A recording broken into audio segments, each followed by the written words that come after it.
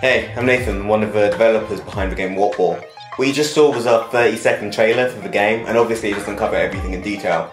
So let me take the next minute or so to explain exactly how everything works and why we're so excited about the game. So, the basics. Warpball is a futuristic sports game set in a world where teleportation has completely changed how we play football. Every player has the ability to teleport short distances, opening up whole new angles of attack. One restriction is that players are unable to teleport while in possession of the ball, leading to a playoff between ability and control of the ball. As well as the teleport, you can customize your character with a secondary abilities such as phasing and stealing the ball as you warp. To win this fast-paced teleportation enhanced game of football, you need to score the most points, either by traditional goals or bouncing the ball off of all the bumpers around the map.